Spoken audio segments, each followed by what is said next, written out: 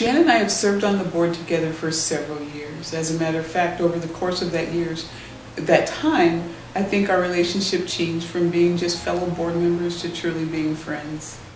In her role as chair-elect, she will fill in for our board chair when she's unavailable, and so a lot of times I had worked with her to help prepare talking points and work to support her in her volunteer role for Girl Scouts. I met Jan King about 2 years ago when working with the board.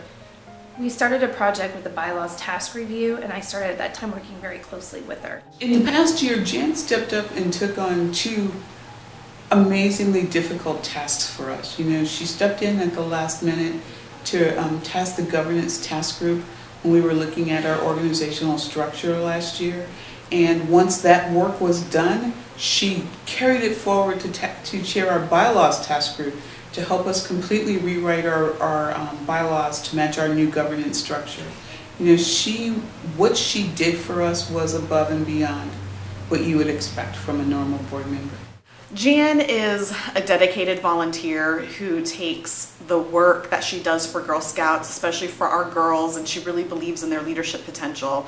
And she takes it to heart. And not only does she have a great sense of strategy and she can really look forward and envision the future for the movement, but she's also not afraid to work.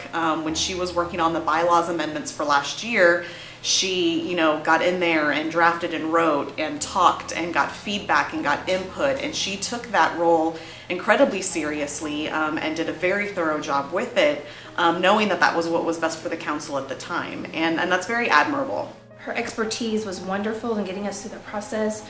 She knew all the ins and outs. She was able to work fabulous with the volunteers. She was a great support to the staff. She was a wonderful asset to the council.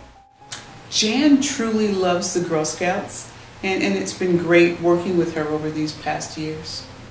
I'm never afraid to ask a question of her or to ask her for her help and assistance in doing something that needs to be done for the council. And she's just always willing to lend a hand and always very generous with her time and her resources. She's a great role model in the community. She's a great advocate for Girl Scouts. She's just all the way around a wonderful, wonderful person.